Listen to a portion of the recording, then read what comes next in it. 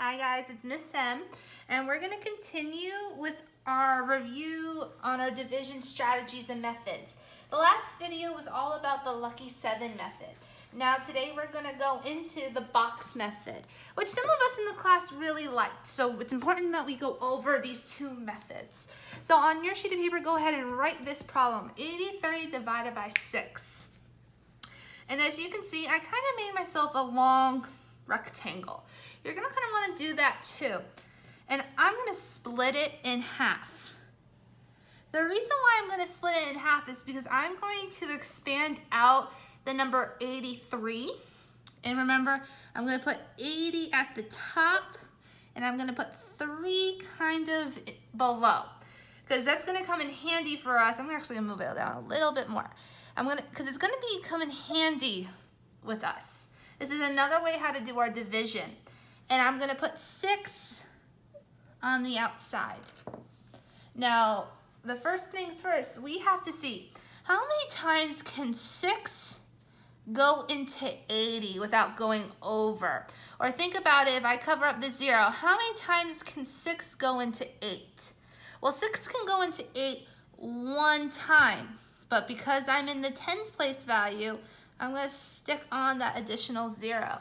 So 6 can go into 80 10 times, and I'm gonna put this 10 up here because what I'm gonna be doing is I'm gonna kind of be multiplying out. So 6 times 10 is 60. I'm gonna put the 60 below the 80, and I'm gonna subtract those two numbers together. When I subtract 80 from 60, I'm gonna get 20. The next step I'm gonna do is I'm gonna take this 20 and I'm gonna box it, and I'm gonna transfer it, and I'm gonna move him all the way above the 3. That's why you kind of give a little space. Why I'm doing that is because if we did this in our Lucky 7, we would have to bring down the 3. We would have the 2, we would bring down the 3 and say, well, how many times can 6 go into 23 altogether? In the box method, we are bringing this 20 over to the 3, and that's essentially how we're gonna get that 23. It's just a little extra step. So I'm gonna add 20 and 3, which I already said was 23. Now I have to ask myself, how many times can 6 go into 23 without going over? Well, 6 can go into 23 without going over 3 times. And I'm gonna put that 3 up there, and I'm gonna multiply 6 times 3, which is 18. Then I'm gonna subtract. I'm gonna subtract 18 from 23. And I'm gonna solve my normal math. I'm gonna borrow, I'm gonna get all my problems. Now I have this little remainder. Now remember what I said about remainder smaller than the divisor. If it's the number smaller than the divisor, you have the remainder. But now you're saying, Miss M, what do I do next? There's nothing else for me to do. Wrong. You're gonna add 10 plus 3, which is 13, and you're gonna bring this little remainder up, and he's gonna join the party as a remainder of 5. So 83 divided by 6 is 13 with a remainder of 5. All right, we're gonna keep practicing some more problems, so stick with me. I know it's a little different. I know some of us are really excited for this because you guys loved it in the classroom. Some of us did, some of us didn't. Okay, I'm just reviewing our method so that way you can be able to know how to solve, and you pick the one that best feels comfortable to you, unless they ask you to use a certain method. That's a hint for tomorrow's activity. So the next problem I have is 479. Divide that by 2. And I'm gonna go ahead and I'm gonna make my box. Now, just like the area model, you make as many parts as there are place values. So this is 400, so I know hundreds, there's gonna be 3 place values. My box is gonna be having 3 separate parts. I'm gonna go ahead and I'm gonna write down my numbers. I'm gonna expand them out. always put that highest number, whatever number it is, start off, put it up at the top. The following numbers, kind of put it in the middle. I'm going to put 2 off to the side. Now I'm going to ask myself, how many times can 2 go into 400 without going over? If I can't do that in my head, well, think, how many times can 2 go into 4 without going over? Well, 2 can go into 4 2 times, and I'm going to tack on those 2 additional zeros. So 2 times 200 is 400, and I'm going to go ahead and I'm going to subtract. 400 minus 400 is 0. I can't stop there because you see I have the additional numbers. I can't stop there because, well, Miss M, I got a 0. I'm done. No, you're not done. You're going to take this 0 and you're going to carry him and add him, and we're going to add him to 70. So 70 plus 0 is still going to be 70. Now my job is to say how many times can 2 go into 70, or how many times can 2 go into 7 without going over. Well, 2 can go into 70 30 times. It would be 3 if I said 2 can go into 7 30 times, but it's 30 because it's in the tens place value.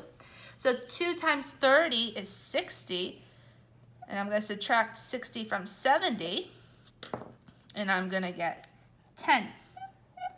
But I'm not done yet, so I'm going to take this 10 and I'm going to drag him and I'm going to add him to the 9.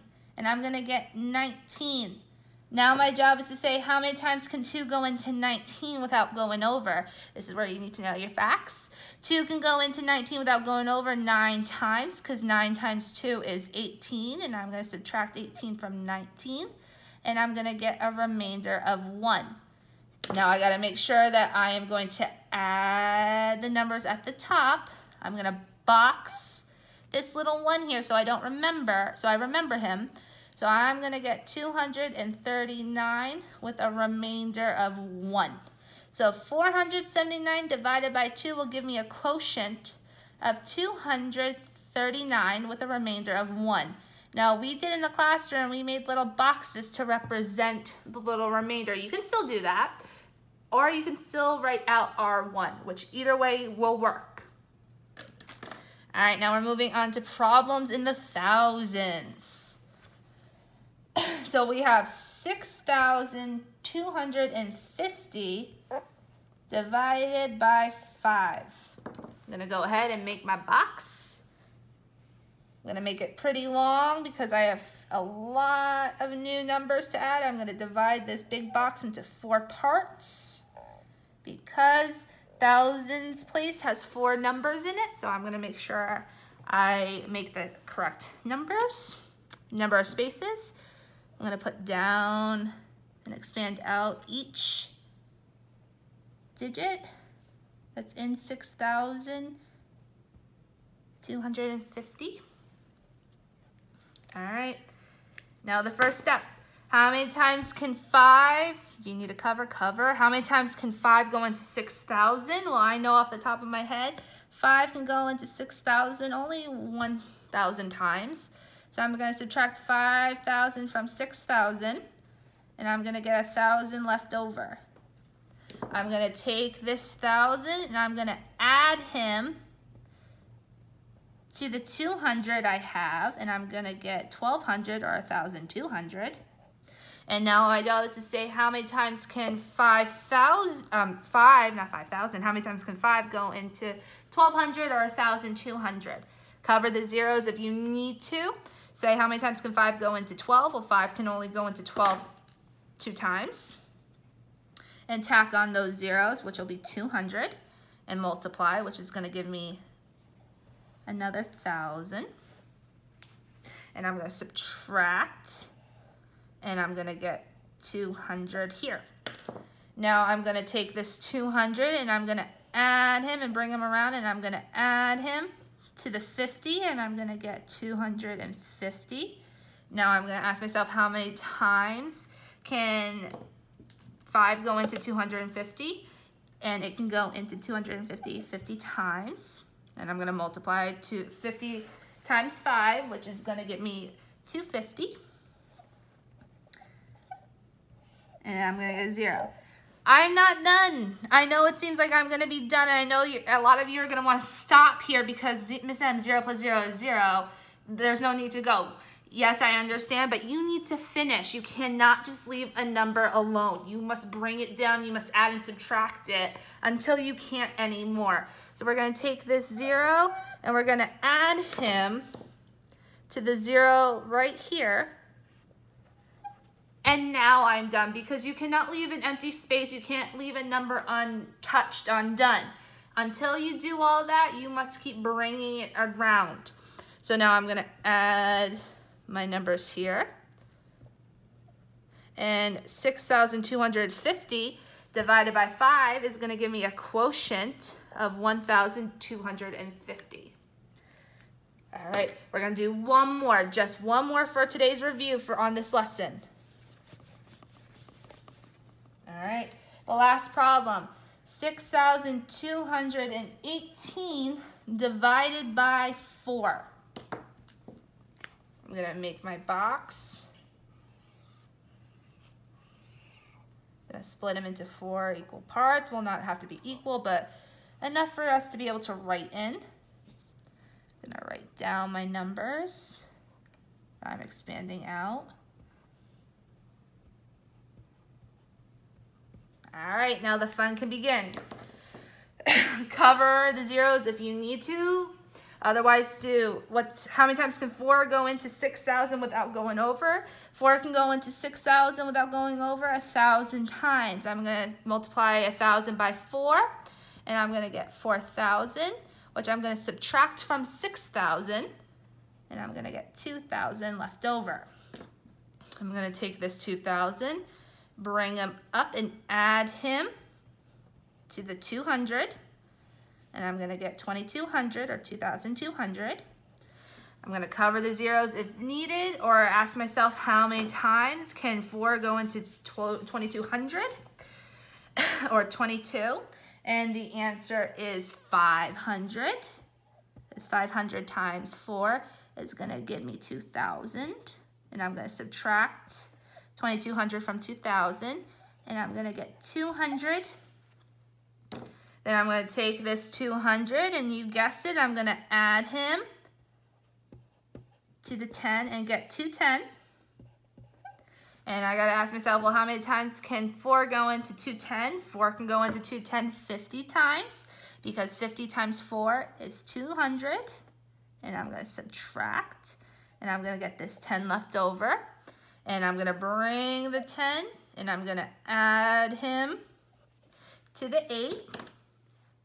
10 plus 8 is 18. I'm going to ask myself, how many times can 4 go into 18? 4 can go into 18 4 times, because 4 times 4 is 16. 18 minus 16 is 2, and I'm going to box that. Now I'm going to add everybody up here. So 6,218 divided by 4 will give me a quotient of 1,554 with a remainder of 2. And I can go ahead and I can make the 2 little boxes here to show that. All right, guys. So when we are doing box method, you are basically multiplying, then subtracting, and then adding, just like we do normally with our Lucky 7 method. All right. Watch these videos, pay attention, because this is going to come in handy for tomorrow's graded lesson. Until the next video, bye guys.